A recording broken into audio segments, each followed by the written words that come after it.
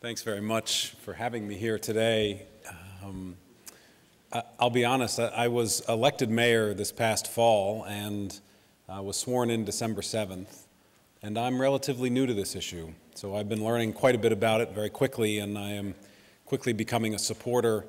If you don't know Councilor John Hink on the Portland City Council, he is really your hero on this issue. He's been working on it for years. Councilor Hink, if you wouldn't mind standing up. Do you want to stand up and say hi? Anyway, thank you. He and I he has been working very hard on this issue, but he and I have been talking about what can we do to make sure that the Portland City Council at a minimum takes a vote on this issue this year before the fall election to get the council on record on where it is we want to go, and hopefully we can pass something that has some real teeth. We were excited by what occurred in South Portland and the progress that they're making, the studying that they did. They really took their time, it appears, to get this, move this ball forward. We're taking a serious look at that to see if we can model something similar for the city of Portland.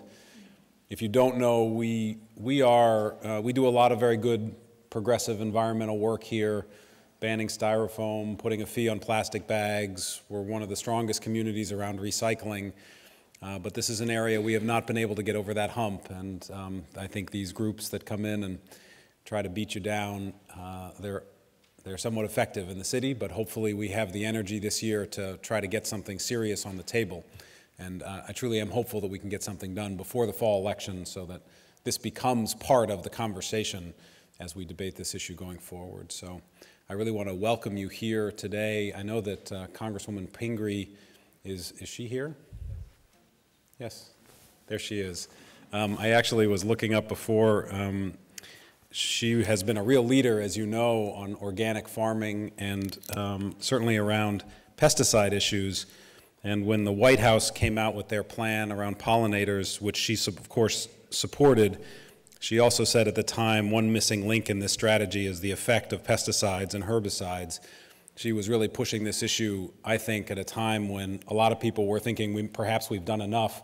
As we were watching our bees and monarch butterflies and disappear, she was putting out that clarion call from a national level that we have to start looking at this locally. And so I'm really proud that she's here and that I'm going to be able to hear her speak this afternoon. So anyway, thank you for having this forum in the city of Portland, and I look forward to your work. And please stay active with us. There's nothing more important than your coming to the City Council and making your voices very clear. Thank you.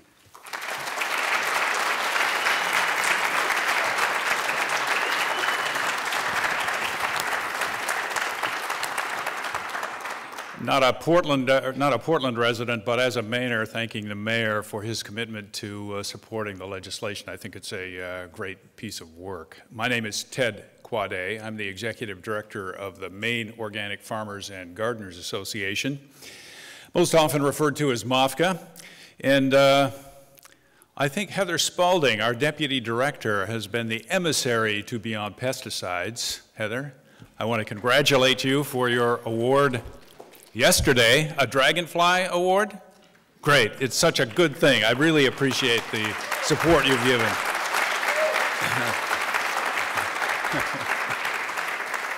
Heather and I have been so busy running here and there and everywhere, we haven't had a chance to talk in quite a few days, so I'm really catching up with her right here at the podium. So I also want to thank Jay Feldman and his team at Beyond Pesticides for all of their great work, not only here, but all over the country continuously.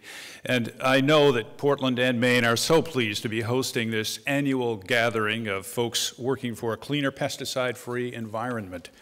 MOFGA is particularly pleased to be here with you today.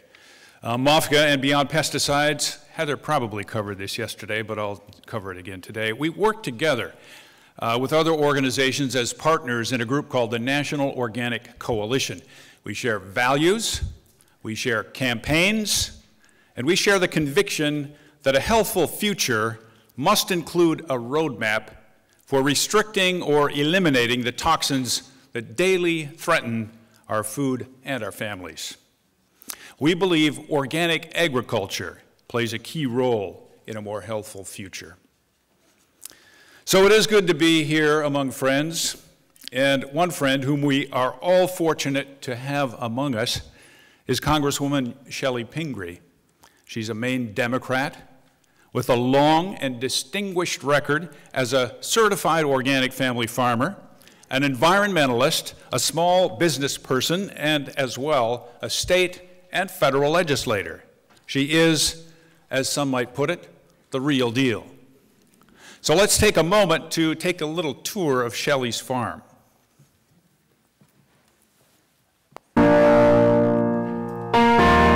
I've been working on agricultural policy first in the state legislature, even in the 90s, taking on issues of GMOs and bovine growth hormone and things that were starting to concern people. And now, many years later, being in Congress and seeing the enormous interest that there is on the part of the American public and consumers who say, I want healthy food. I want to meet the cow that delivers the milk. I want to know what's going on with our food, and I want healthy food policies, and I want to support much more local food and the farmers in my own community.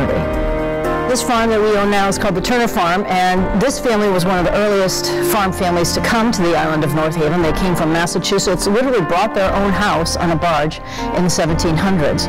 I first came here when I was a teenager. We started out in a little cabin at the end of the road and grew some of our own food, made a lot of mistakes along the way.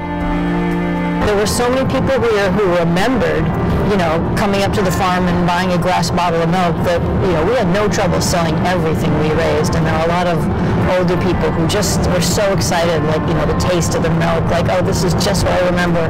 We love milking cows, dairy goats, we raise chickens, pork, beef, several acres of vegetables, and some of them under greenhouses. It's not an easy thing to do. You have to find a way to sort of develop a niche. We're lucky enough to run a restaurant, so we have a great market of growing the food here, taking it right over to a restaurant. People feel so much more confident about the quality of the food that they eat.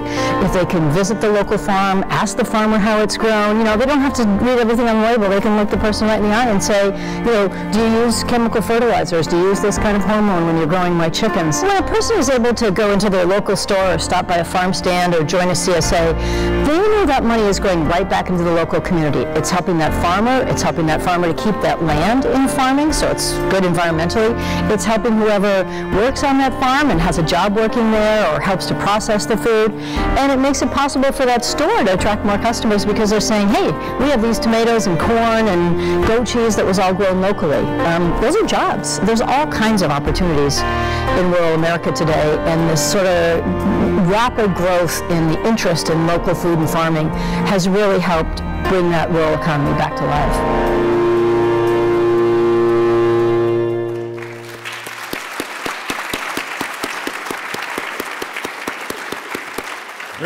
Really, I feel like we should just call Chellie up here right now, but there's a couple more things I want to add to the conversation. The Congresswoman has a strong history of political involvement at the local and state level, and finally in 2008 she was elected to the U.S. House. In Congress, Chellie wrote the Local Farms, Foods, and Jobs Act, a comprehensive package of farm policy reforms, expanding opportunities for local and regional farmers, and intended to give consumers better access to healthy food. Many of the provisions in that bill found their way into the final version of the most recent Farm Bill, which I think is about 2 years old at this point. Hard to tell sometimes with the way Congress works. So I'm sure that by now it is clear that Chellie Pingree is a true friend to our movement. So we salute her commitment and welcome her to the 34th National Pesticide Forum to hear her views. Thank you.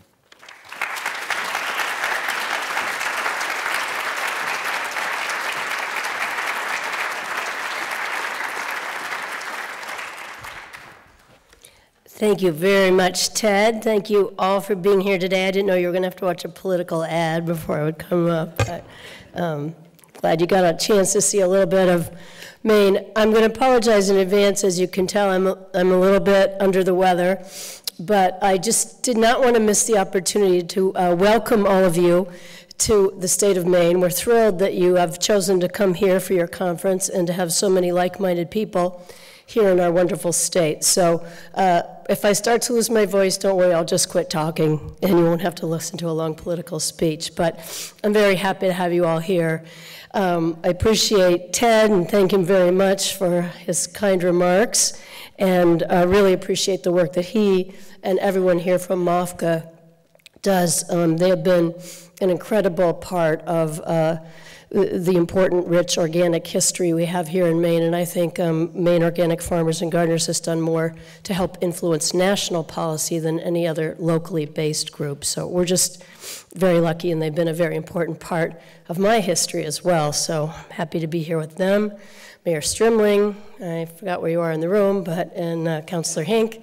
It's great to have our new mayor here today, and good to hear you endorsing the propaganda, because, you know, Portland's going to be the next city that needs to turn around here. And I'm confident that this is the kind of city that would like to make some changes like this and follow in the footsteps of Algonquin, Maine. So both I'm proud to represent.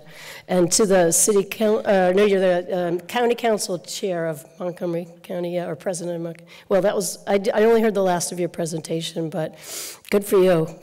Great guts and fortitude. And I know that close to the Beltway, some of the 1,200 lobbyists that come to see us every day are right there in your territory. So that was a gutsy fight and very impressive. And you're right, those are the examples that give us all the opportunities to move forward on some of these issues. Just again, welcome to Portland. I hope I'm sure some of you have been here before, and many of you may be from Portland, but we're just such a wonderful city that's got this great vibrancy of a working waterfront, but also we're so attached to food, whether it's the fish we harvest or the farm products, and have really been seen a lot of great growth around the farm-to-table movement, and people really interested in eating locally grown foods and organically grown foods, and that's just, I think, been great. We also, of course, have wonderful local breweries. Like so many other states, they're growing at a fast rate, and it's a very similar kind of interest that people have. And today, I think Allagash, one of our biggest breweries, is introducing a beer that's wholly made from Maine ingredients. So we now are growing hops, malt, and I forget what else is in there from Maine, but those are key changes and important returns, because both of those crops hadn't been grown here, or at least hops, for a long time. Anyway, I got to get to saying a few things, but I just wanted to also say how proud I am to be in the room with Jim Gerritsen. I know there's so many other great speakers, but he's just been doing such great work for a long time, and Heather from MOFGA. And anyway, I better stop because I can't see everyone out there, but really we have a lot of people to be proud of in Maine, and I'm glad you got a chance to see Stacy and John's farm yesterday. I realized there's a little bit of their footage in there, so you know, it's good. Anyway, I first came to Maine in 1971, and I was one of those many people who came to Maine with the Back to the Land movement. I had read Living the Good Life by Helen and Scott Nearing, and I was very interested in this idea of sustainable farming. I was fresh out of high school. Even though I came from a dairy farming family, it belonged to my grandparents and then my uncle, and I'd only really visited on the weekends. So I had this sense, like a city kid, that there must be something interesting about it. But farming, where I grew up, I was from Minnesota, seemed like a completely different world. And I was very, very interested in this idea of what it would be like to be a backlander. And you see, I still live in the same island that I came to almost 45 years ago. It's 12 miles offshore, about 90 miles north of here. And only 400 people year-round. So it was living in an isolated community and attempting to be a back-to-the-lander with not too many actual skills besides this handy book from Helen Scott Nearing and the Whole Earth Catalog and a few other things. Luckily, somewhere along the way, I made the fortuitous decision to start studying at College of the Atlantic in Bar Harbor, which still is a wonderful college, and at the time, Elliot Coleman was a teacher, so, you know, the rest is history. I learned from one of the best organic farmers still in the country and one of the most knowledgeable people on the importance of soil to our system of soil health, and certainly one of the people who proves over and over again with healthy soil you have healthy plants, and many of these questions about pesticides are just, they're not important. They don't belong there, and so much of what we've destroyed in our system is understanding the full ecology of the process and the importance of diversity on a farm. And this is not a room where I have to explain any of that to any of you or argue it with any of you, but it seems so simple when you're doing it, and it seems so simple when you see the many successful farms, but it is so difficult now to get ourselves back to that system. much of the work that I've been doing since I've gotten to Congress, I guess fast forward there a little bit, I was a back-to-lander for a long time. We had a wonderful farm. I started out with 3 milking cows and 100 chickens and a couple acres of vegetables selling in the summer. And somewhere along the way, I ended up deciding to become a state legislator in Maine. So in the 90s, I got elected to the state legislature when my children were in their mid-teens. And I did get a chance to serve on the agriculture committee, so I got a little flavor for what it's like to actually do some of the work of farming and understand how the systems work. And then begin to come up against the challenges that people were facing. And even in the 90s, the idea of discussing anything like GMO labeling or being opposed to bovine growth hormone or many of the things that we're taking on were such marginalized issues, and maybe people would occasionally humor you on the floor of the House and let you talk about it, but pretty much it was something that nobody thought you'd have any chance to ever change. And for most of the 40 years I've been an organic farmer, most of the first, at least 25 of them, people just treated it like something, well, that's nice, but you know, that'll never feed the country and no one will ever be interested in it that much. It's just for a certain segment. So fast forward, I now, these many years later, get a chance to serve in Congress. This is my 8th year. And I've been on the Agriculture Committee, and I'm on the Agricultural Appropriations Committee now. So that's exactly where I wanted to be. It's a wonderful opportunity because the Appropriations Committee, of course, writes the budget of all departments and oversees them. And most of the time, policy is developed and really made, in a sense, by how we spend our money. So, well, not much is going right now, but I'm still very grateful to be in a place where I can take on these issues every day and use the expertise that I've learned as a farmer, knowing so many farmers in a state where we have so much engaging work going on, and also for the many years of working with activists like all of you.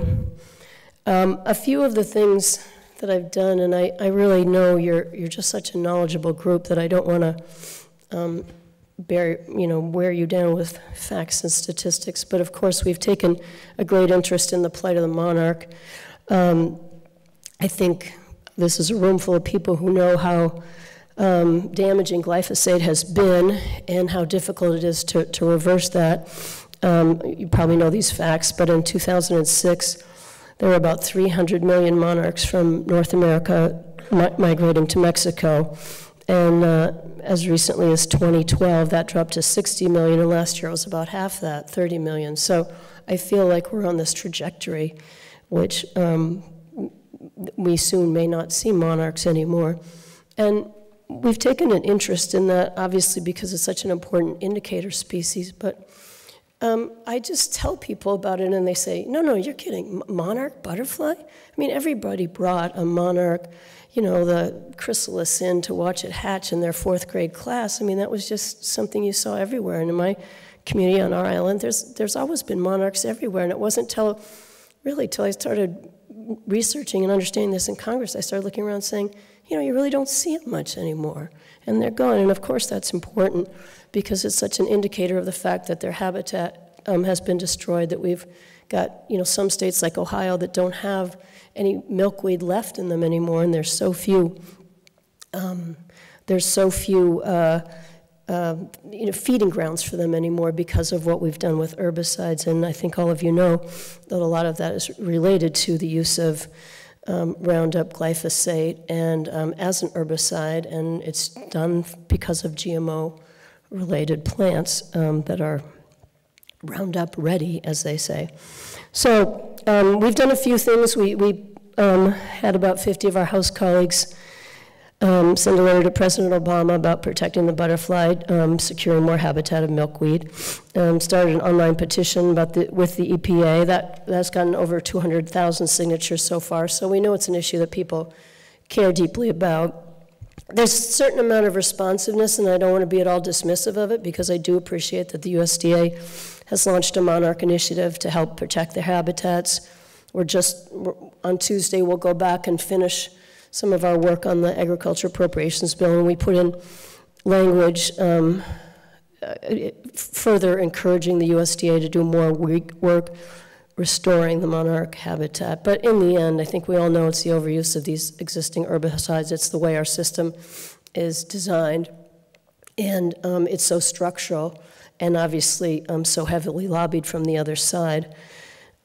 We have, I think, 1,200 lobbyists on the Hill who work in food and agriculture-related causes. Over $350 million is spent to lobby Congress. And just to put it in perspective, that's more than is spent on the defense industry. So when you think of sort of big money on the Hill, that's a big place of where it is, from food processing to so many of these issues. We, of course, are also been very concerned about pollinators and have been working hard with many of our colleagues. And I noticed in your newsletter that you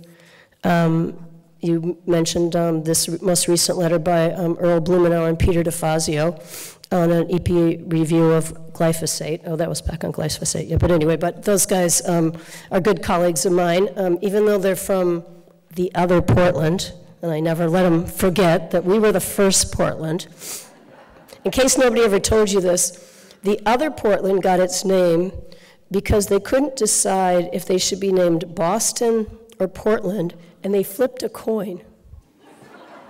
Look at that. What if we'd been going to Boston, Oregon all this time? I could tell you the most important thing is a lot of Mainers wouldn't lose their luggage.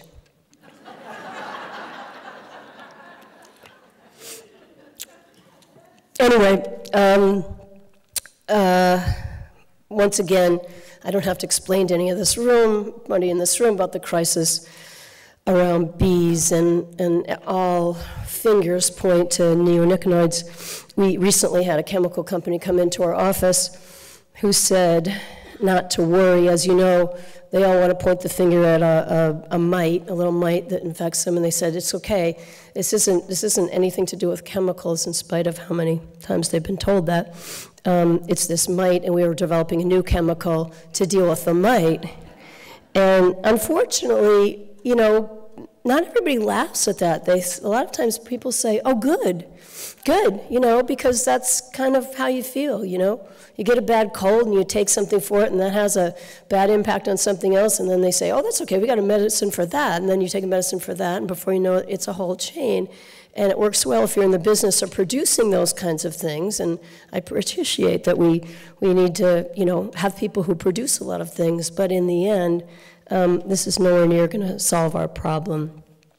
There's a recent report from the GAO reporting on some of the progress that the USD and EPA, who have both made this high levels of concern, reporting about how they're addressing those threats. And frankly, they said, one, the two departments don't work well enough together. This just recently came out, and we were discussing it with the EPA.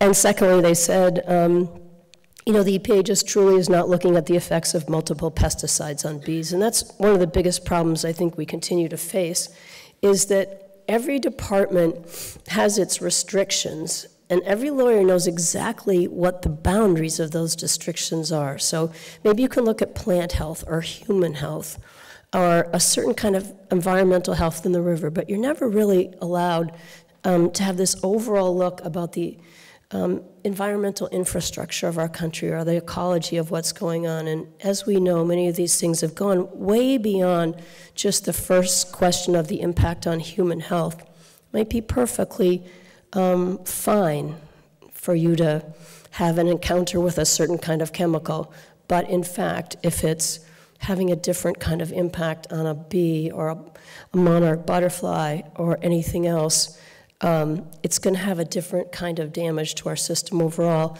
And frankly, we know most of these things have a serious impact on human health. It just takes us a little longer to prove it. So I do want to recognize, I don't know if Jonathan Lundgren is here today, but we've brought him up recently. I know he was speaking this morning, and it's really important to have those whistleblowers. We brought him up in our most recent hearing with the Office of the Inspector General, and I know they've just told me, and I think it's public, that they're about to launch their audit into the USDA's scientific integrity policy because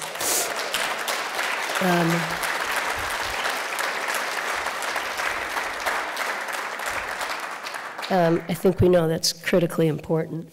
And the government works a little bit slowly, so we probably won't see a report until next year, but I'm going to make this one of my top priorities, is doing a little more digging into how our government agencies may not be always providing us with the most balance of scientific information. And I think we all know how critical that is, because all too often now universities are struggling with balancing their budgets, and we have to have somebody overseeing who pays for the study that's done at so many universities to figure out if it's factual information. And I think the questions that have been raised by Jonathan Lundgren and others about the USDA just makes us want to be sure that we're checking all the time to make sure the scientific integrity policy is there. It's tough enough at times for our executive branch departments to deal with Congress.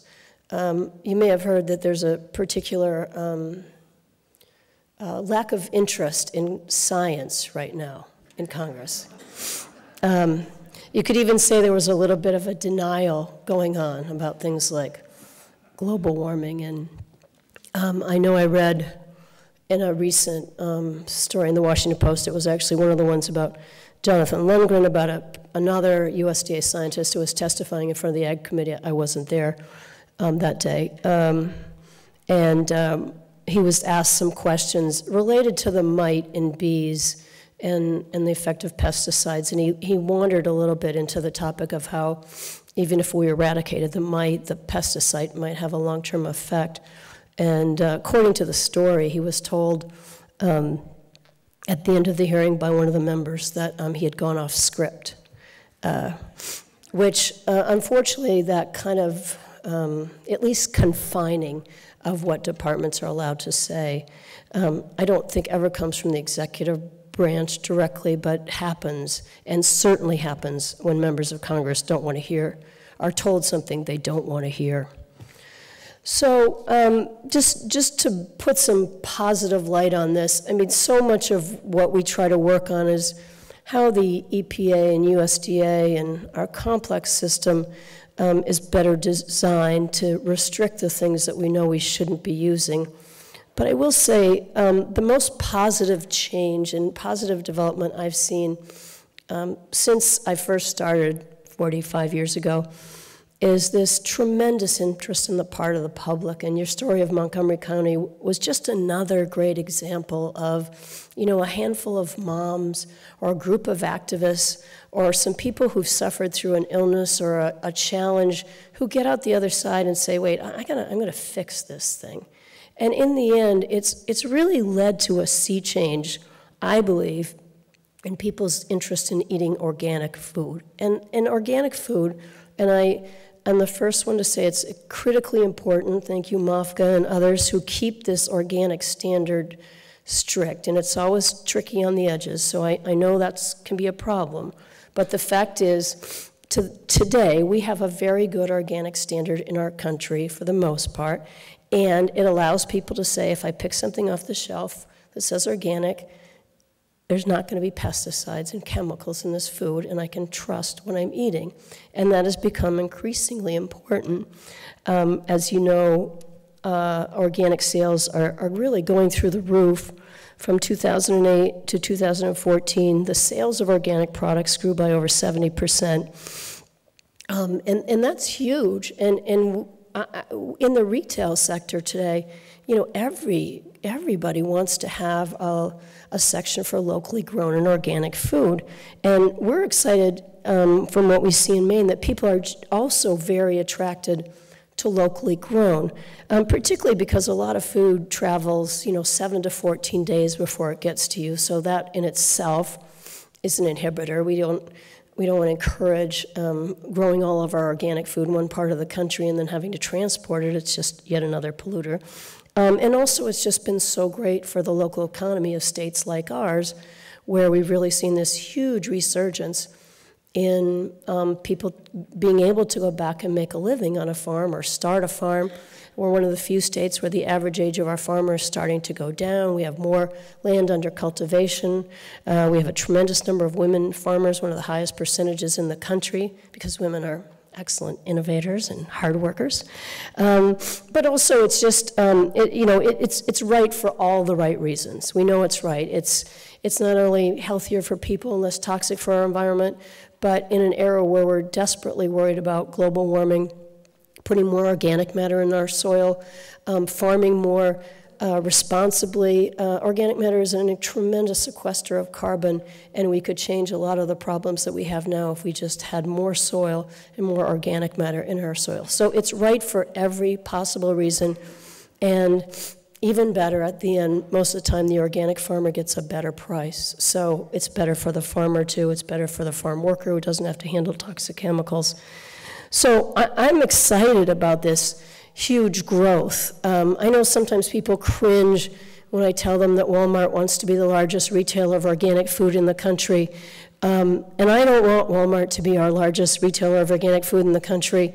I'm just excited that they see that there is a market out there and that they know if they want to sell to consumers today of whatever income level, if they can't supply them products that that consumer can trust, they won't shop there anymore.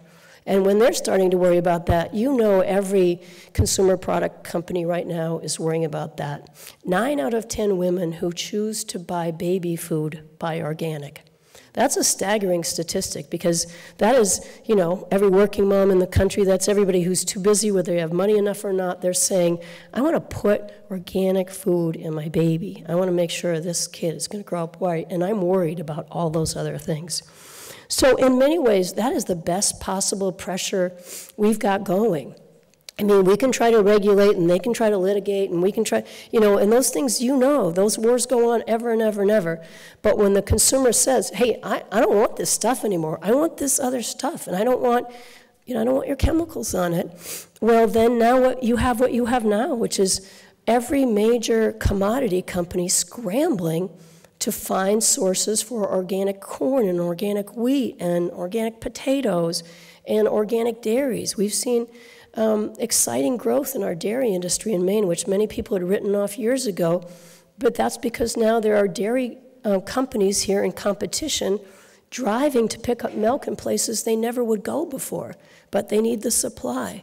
So it's a really great turnaround, and my biggest concern is that we don't get ahead of it, and then we find all these companies could only find the source that they needed in China or somewhere in Africa or somewhere in South America. And I want every other country to thrive, but I don't want to have to worry about whether the Chinese organic corn is meeting the standards that we have in our country, or whether we have even enough inspectors to inspect it on the way in, which I guarantee you now we don't.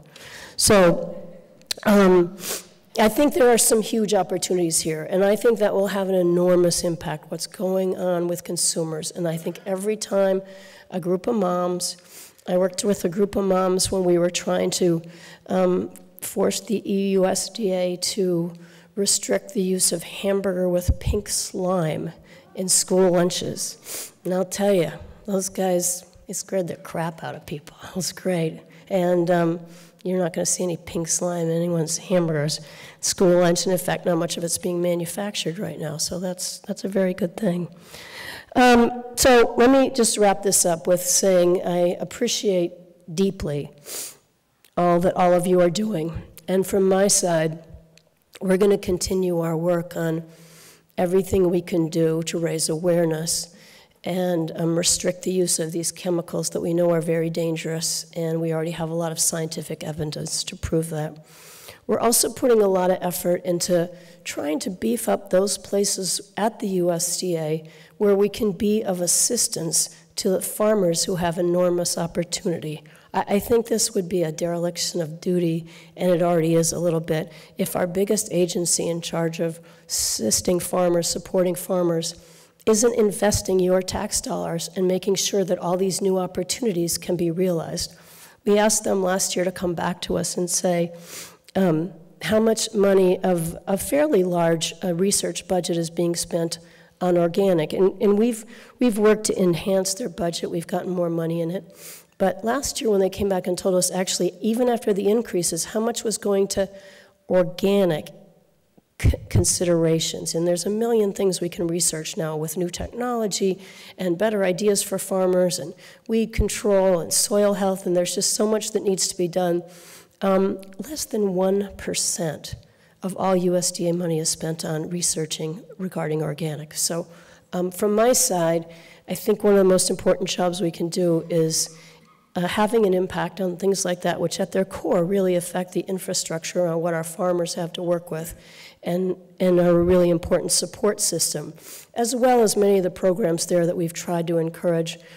Things like farmers market promotion programs, making it easier for low-income people to access healthy foods, but also value-added producer grants, making it easier for young farmers to buy a farm, many of the impediments that get in the way, because I do think we've got a public anxious to eat healthier food, farmers who'd like to be growing it and making money doing so, and we just have to make sure all that comes together. So I'm going to just end by telling you I'm hopeful and tell you how much I appreciate all of you coming here and doing the activist and scientific and other work that you do, and hope that all of you who have visited Maine for the first time come back when it's summer and you can eat even more of our abundant fish and lobsters and food. And again, thank you for the privilege of having me come and address you today.